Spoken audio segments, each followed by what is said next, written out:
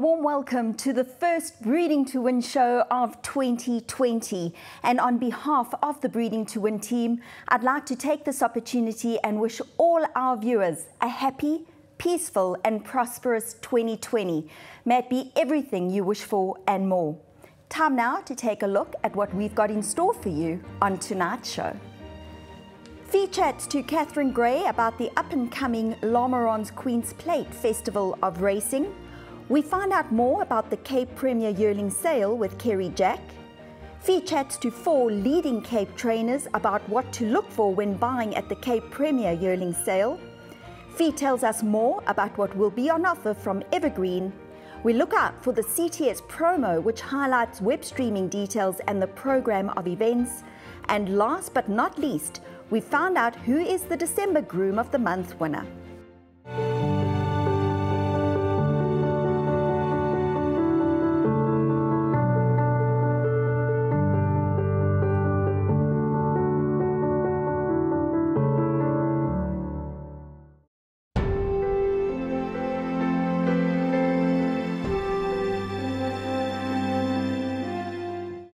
The Lamarons Queen's Plate Festival of Racing takes place at Kenilworth Racecourse on Friday the 10th and Saturday the 11th of January. Fiona chats to lead planner and coordinator of this prestigious event, Catherine Gray. It's a very busy morning here at Kenilworth Racecourse. Everyone's setting up in the background for next week's Lamarons Queen's Plate, and with much excitement I'm going to be chatting to Catherine Gray this morning, who is coordinating this wonderful event and has been very busy over the past few months putting it all together. Catherine, thank you very much for taking time to chat to us this morning. I know you're very, very busy, but it's all coming together very nicely. Yeah, really looking forward to it. As you can probably see over our shoulders, everything's up. We now just have to put all the final touches in, the decoration and everything, and hopefully all the bad weather's blown over and it's looking like a really sunny and wind-free weekend next weekend. But we're on track, really looking forward to it and really excited for what's going to be a successful event. It's one of the highlights of our racing calendar. Everybody so looks forward to the Queen's Plate. We've got international visitors here. It's absolutely marvellous. How are your numbers looking in bookings? Really exciting again, because year on year our numbers are just increasing. It was interesting to see what happened to the numbers last year when we were this weekend earlier, and again we saw growth, so we wondered, with being kind of 1 week later, if we were going to see a drop, but absolutely not. Friday we've got double the number of sales as what we had last year, and that's really nice. It shows that people are getting on board with what we're trying to achieve with the 2-day racing festival. It's still small, but we are seeing exponential growth year on year. And Saturday, we've already got a few areas sold out, and we still have over a week until we actually all come. So we're really happy with how the sales are going and just really looking forward to it. Well, it's wonderful to hear it's taking off, because it's a great concept having a 2-day festival, and you know, of course, Lamarons are very involved with the Goodwood Festival, which works very well in the UK. Yeah, so we've been involved with Goodwood for the past number of years, and it's been so interesting, certainly for me, to go racing in England and see these 5-day festivals where people are taking leave from work and they're going, you know, every single day over the season. And it was interesting to see how the public here reacted to it. There was, of course, support from the racing industry, but we're seeing now that the social aspect is also taking off, and it's kind of becoming a part of people's holiday. So it's nice. Also, what we've tried to do is encourage people to come Friday and Saturday and not choose between the two. So that's why with the garden party on Friday, that ticket allows you access into the Style Lounge on Saturday as well. So really encouraging people to partake in the 2 days in their entirety. Yeah, that's a brilliant idea, because it really is about being a 2-day festival. Now, I can see marquees going up all over the place, but the setup is a little bit different this year, isn't it? I mean, I see you've got one of the marquees a little bit closer and a little bit closer to the action. Yeah, so our job actually starts basically the Sunday after the Queen's Plate the previous year, because that's when it's fresh in your mind and you get all the feedback, and that feedback is so important to us. So we have brought everything a little bit closer together this year. So the Stud Club is really in a prime position right on the finish line actually, and then we've moved the entertainment marquee, the after party tent, further down the track. So that area will be very nice for people coming to the Style Lounge. They'll have loads of shade and prime racing position. stud club a little bit closer. Our picnic sites then come on the other side of the winner's circle, so everywhere you walk around there's going to be nice activity. We also have the free area on the other side of the chute, which we're really hoping is going to be well subscribed. It'll be interesting to see how that takes off, but we're set up there with bars, a food offering, there's shade, and it should be a comfortable experience for people as well. No, that's absolutely fantastic. Now, we're only just over a week away from the festival. Where can people still get tickets? What's available? Everything is online on CompuTicket, so if you search for the Lormaran Queen's Plate just on Google and search CompuTicket, you can go on there. Everything is available on there. They are doing some sales for rooms in the building through the racetrack itself, but everything is available online. So as I said, some areas are sold out. Our picnic sites, that's completely sold out. We've only got about 300 tickets left in the stud club, which is fantastic. Style Lounge we keep pushing throughout because we like to have as many people on course as possible. And the building, I'd say, where we still have some seats, but I think probably the next 4 days are when people who are wanting to come need to jump, because it's Cape Town, everyone wakes up quite late, so next week Wednesday everyone goes, hang on, I need a ticket, and we don't want anyone to be disappointed. So go into CompuTicket. All the information for the various hospitality areas is on there, as well as on our website, which is lqp.co.za. We pay so much attention to every single hospitality area, whether it's a 350 Rand Style Lounge ticket or 1,300 Rand Stud Club ticket. We really want to give everyone value for money and a really good day out. I think we have achieved that. We always endeavour to do a bit more and give people a bit more. But if you want to know exactly what you get in those areas, just have a look on our site. Well, it's lovely because everyone's got an option from what price they want to go in at, which is great. And of course, in terms of racing, we've got two fabulous races on the Friday. We've got the Cartier Scepter Stakes, we've got the Jamaica Handicap, and then on the Saturday we've got the two Grade 1s, being the Paddock Stakes and of course the Lormaran's Queen's Plate, and we've also got a Grade 2 and a Grade 3, so it's fantastic racing. And you've maintained some superb sponsors over the years. Yeah, we're really lucky because we've had a very loyal group of sponsors that have come on board with us and grown with us as the Queen's Plate has gone on over the years. So of course Cartier, they sponsor the Scepter Stakes and the Paddock Stakes on Saturday, and they have a very big presence here.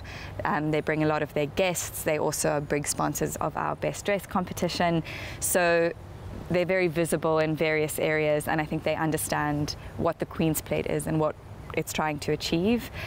We have the addition of Design and Derby sponsoring a race, the Pinnacle Stakes, on Saturday, and that's also a really nice addition because it brings in a very African element, a design element, and we're so happy that a group like that saw in the Queen's Plate an opportunity and something that they wanted to be associated with, and of course for us to be associated with them is fantastic.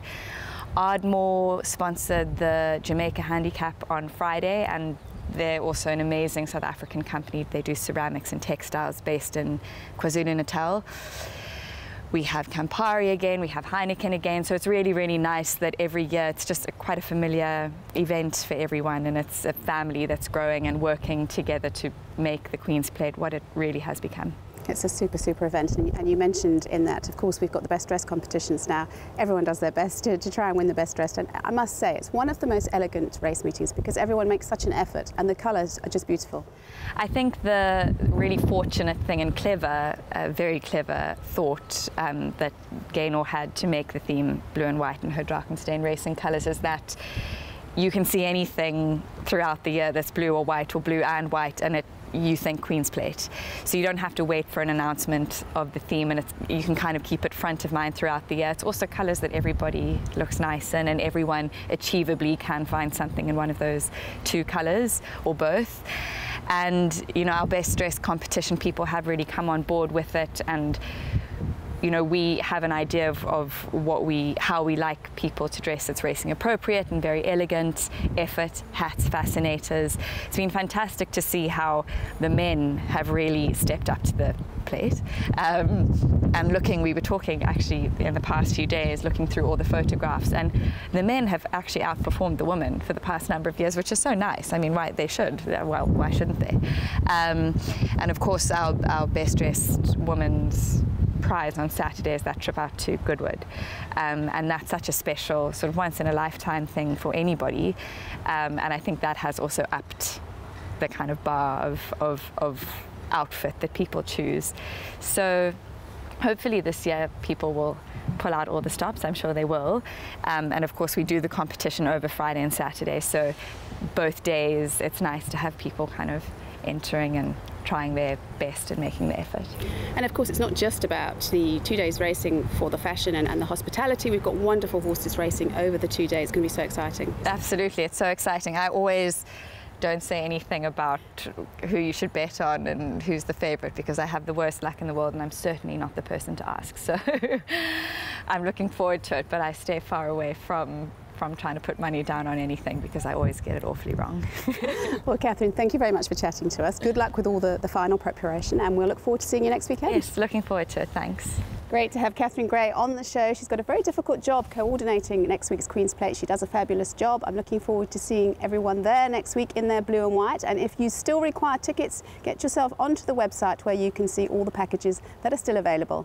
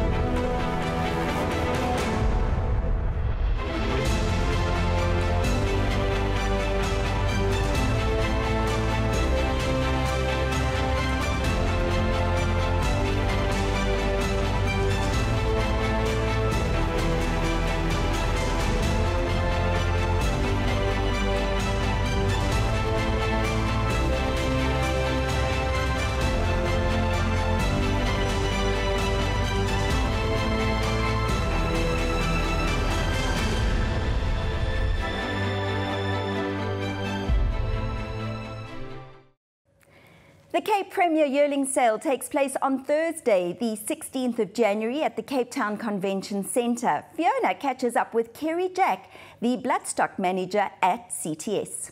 It seems like yesterday I was chatting to Kerry Jack to get a CTS sales update, and of course we've had Christmas, we've had New Year, and the sale is literally around the corner on the 16th of Jan at the Convention Centre. And Kerry is with me again just to give us another update to see what we can expect on the 16th.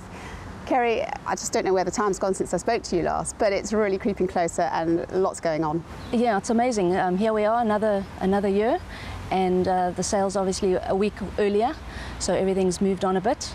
But all systems go, and we're ready for the sale in a couple of weeks, really. Yeah, I know as a team, with the Breeding to Win, we're busy next week going out to as many farms as we can to see the horses. But before we know it, they'll be moving into the convention centre on the Monday before the sale.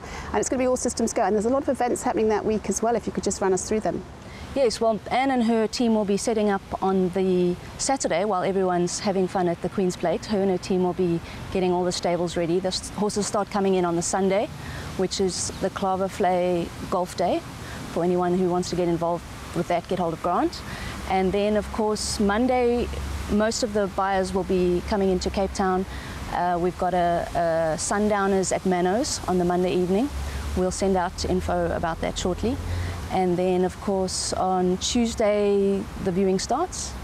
And then Wednesday evening is the cocktail party at Nasdaq. Beautiful venue, same venue as last year. And then the sale starts on Thursday at 1 o'clock.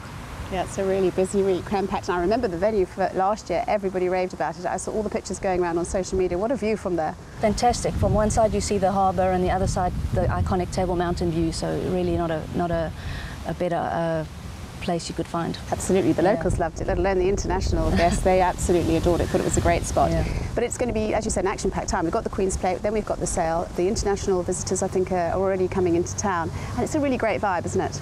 Yes, always. You know, we've got the same sort of usual bunch of internationals coming through, hopefully a few extras. We're busy still with accommodation and travel arrangements, so if anybody needs help with us with that, give us a call. Kirsty's doing table bookings, so to get hold of her for that. And anything else, just let us know, but we're ready to show some good horses. Yeah, I must say we've spoke about the catalogue before. It's a really exciting catalogue. Lots of new young stallions coming out as well, which is going to be interesting to see how they sell. And I know when I spoke to the trainers about the sale, they're also getting quite excited about it. It's a great time of year and a great sale. Yes, it's always a good sale, and we've got a quality catalogue again. Every year it gets better and better. We've got 10% stakes winners to catalogued horses and 36 individual Group 1 winners. And two of the first season sires were actually graduates of the sale, William Longsword and Red Ray. And then the other two first season sires are Rafif and Quasilla, who of course is a brother to Korari, who's doing so well. So they're all fairly well represented and very nice horses to see there. And you'll be seeing a lot of you'll be previewing a lot of the bigger farms next week. But there are a lot of small farms with 2 or 3 horses that are really nice. There's some gems to be found at those small farms, so don't forget to look at them. Yeah, they're obviously quality individuals, because you went round with the inspectors and had a look at all these horses. That's the beauty of the sale. You have really selected some beautiful horses for the catalogue.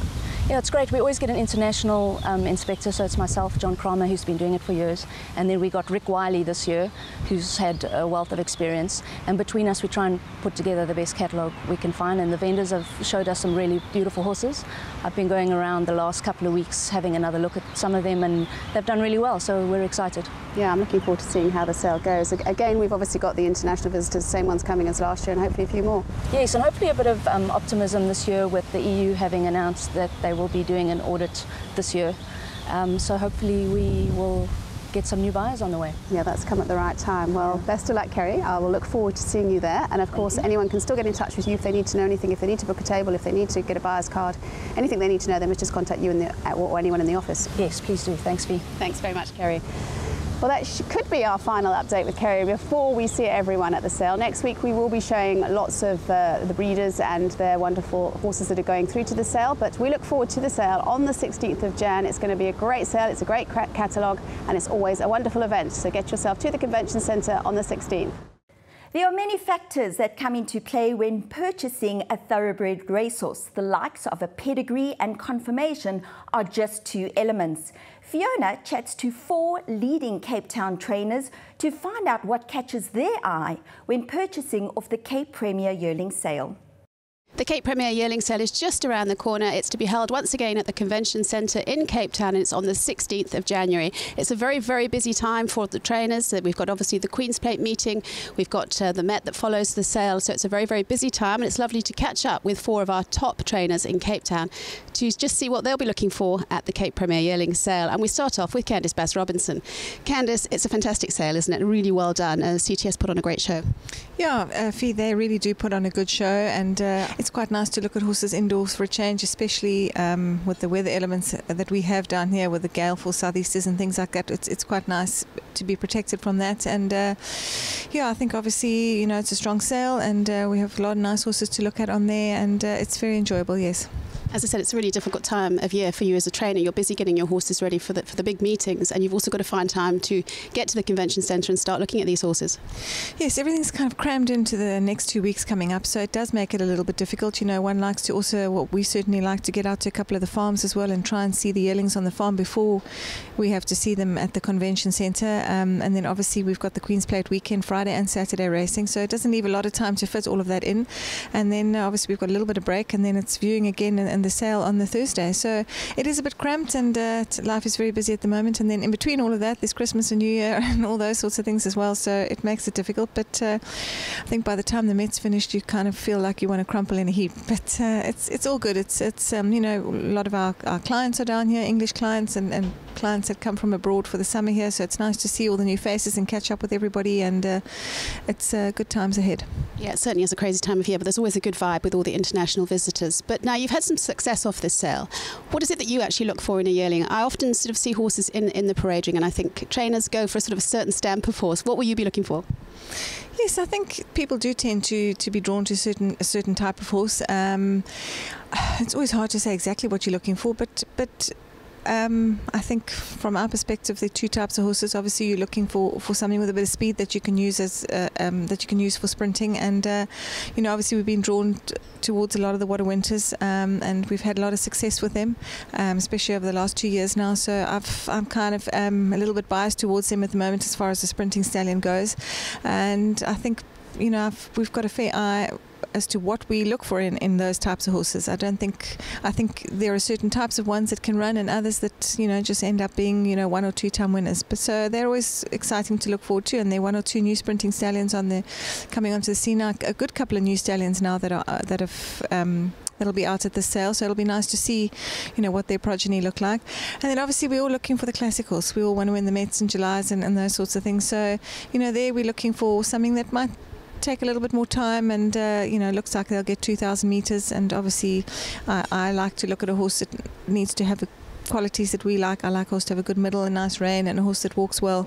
Those are probably the 3 most important things, but as you know, they come in all shapes and sizes, and not everything works for everyone, so it's always difficult. And this time of year is quite early for a lot of horses. It's an early sale, and I think a lot of horses have been, not really, some of them have been pushed a little bit to get to where they are, and you kind of have to just be a little bit wary of that.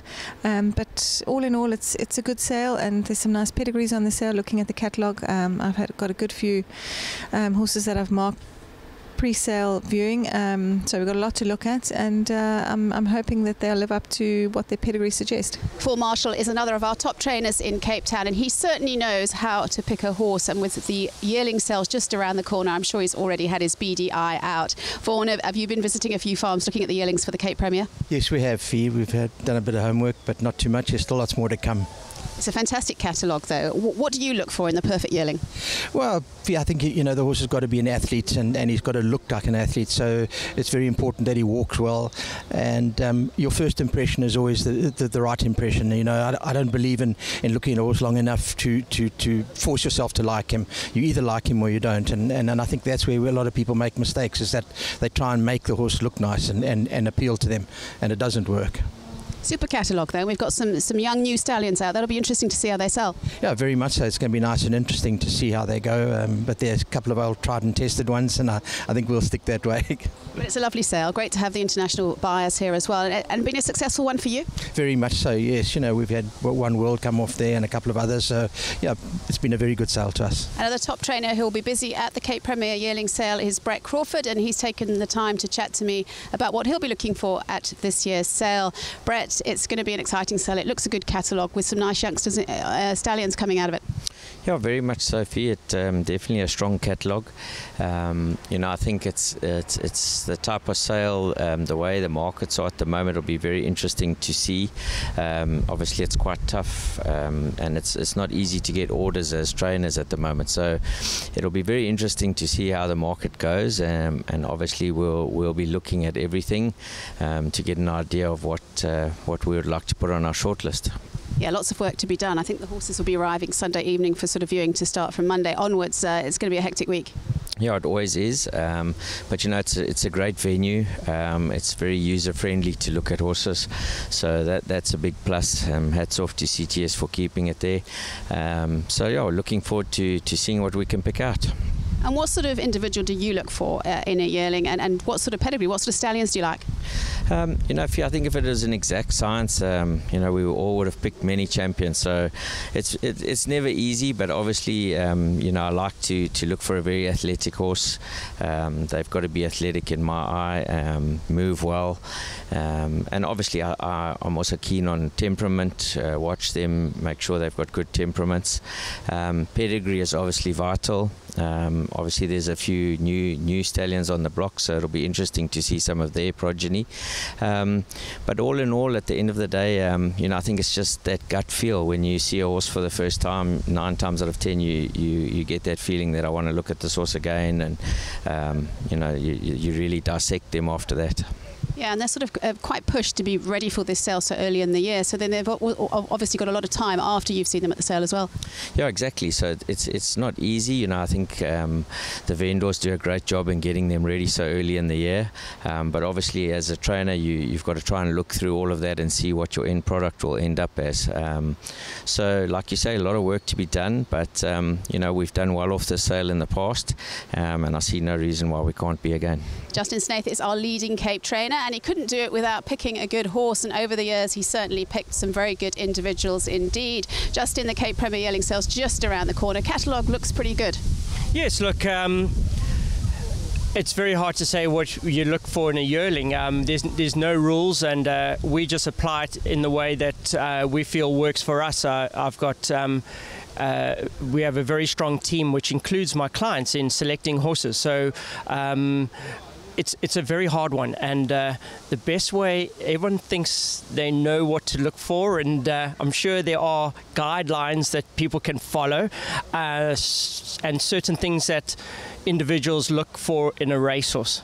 For me, it's plain and simple, is having someone that can finance your decision.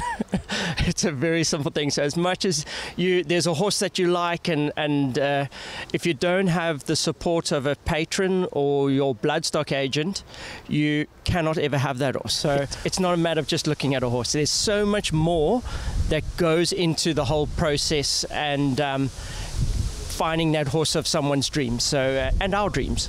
Yeah, absolutely. You've certainly got to delve into the pedigree, but as a team, as a family, you've got that extra support. You've got your father, who's got plenty of knowledge, Jonathan, looking with you, you know, plenty of eyes to pick out a good one.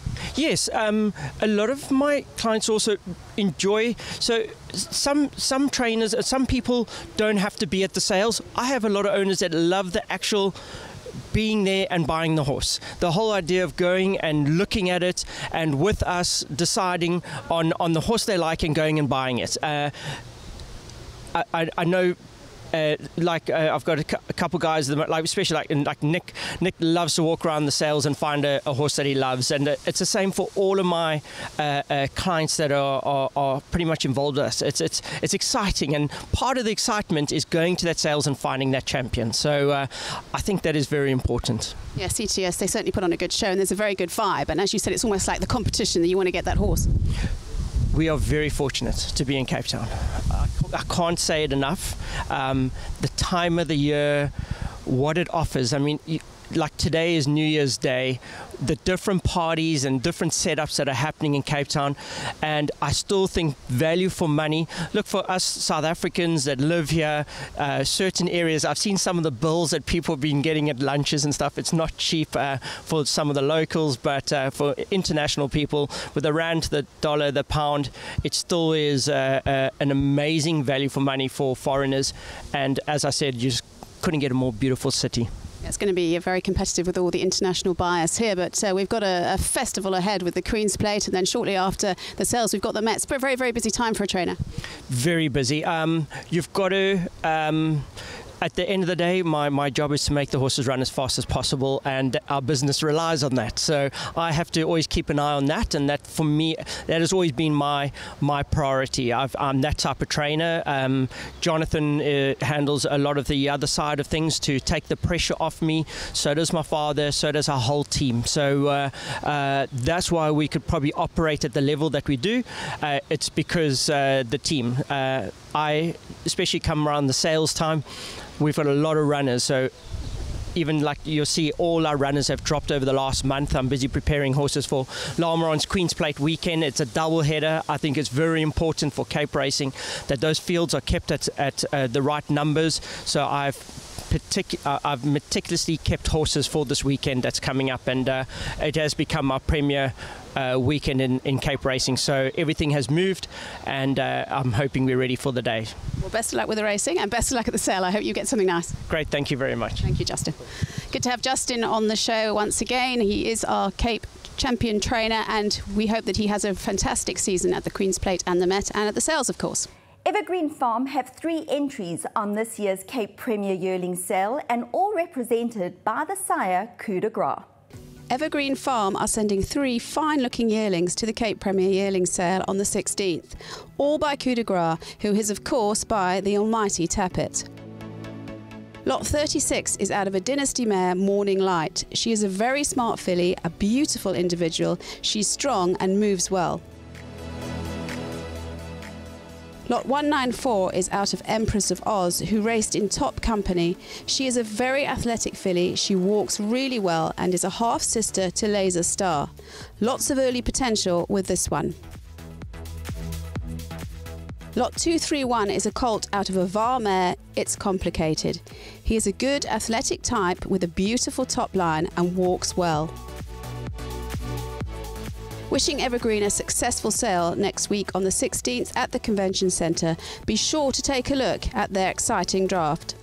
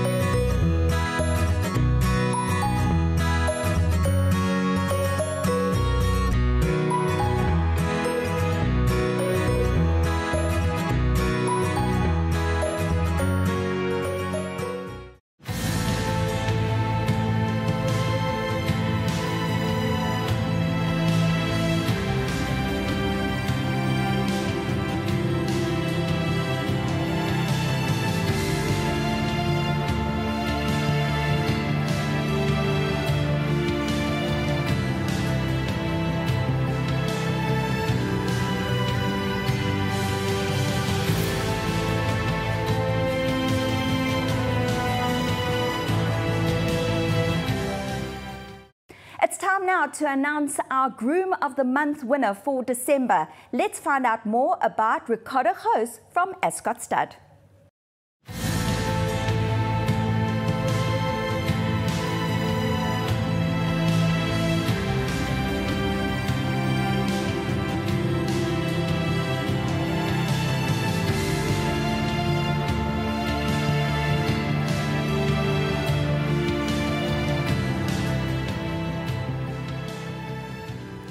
Ricardo Gauss is our Groom of the Month for December 2019. He is from Ascot Stud and there is a rather special story behind him. He was nominated for his dedication and bravery. And in the words of Dr. Ashley Parker, on the 15th of October 2019, we saw that our tractor barn and upstairs house had flames coming out of the windows. Ricardo was the first on the scene after being phoned for help. He rushed into the barn to discover that the tractor had caught fire. Without a second thought, he bravely jumped on the burning tractor and reversed it out of the barn. He then unhitched the trailer and jumped back onto the tractor to drive it further away from the barn to prevent the fire from spreading. The tractor did not get far as the front wheels had caught alight, and so had the diesel tank, together with all the wires and pipes. He then rushed around the barn to get the only hose pipe to try and put out the flames that had already started in the underneath of the barn. Together with the help of other onlookers, the fire was put out inside the barn while the tractor was still burning. Once the fire engine arrived, it took them approximately 20 minutes to put the fire out on the burning tractor. Without Ricardo's bravery and fast thinking, the damage to the house and barn would have been devastating. Goeiemiddag sê, company van Chief Fox. Ek is Ricardo. Ek wil net sê baie dankie vir die klere wat ek gewen het en ek is van Ascot Stud. Ricardo certainly deserves to be rewarded our G Fox December hamper. Congratulations and well done, Ricardo.